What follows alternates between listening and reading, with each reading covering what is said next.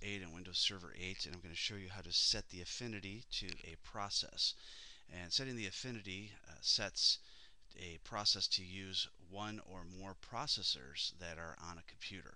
So if you want to get into Task Manager first, just go ahead and right click on the taskbar at the bottom, and then you can choose the Task Manager option.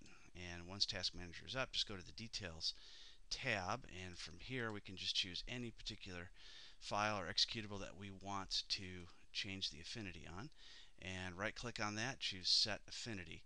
Now in this particular case we just have the one processor, but if you have multiple cores, multiple processors, you'll see those all show up here. So you can set affinity to some executables to use certain processors and other executables to use others, so that way you can get much more efficient use of your processes. Now the only problem is some of the older applications are only set to be able to use the one process. So if you set it to use multiple ones, then it may cause that particular application to crash. So you may want to look up information about the application that you're trying to use to see whether or not it can handle multiple processors or using specific processors and not the default. And that is setting affinity in Task Manager on Windows 8 and Windows Server 8.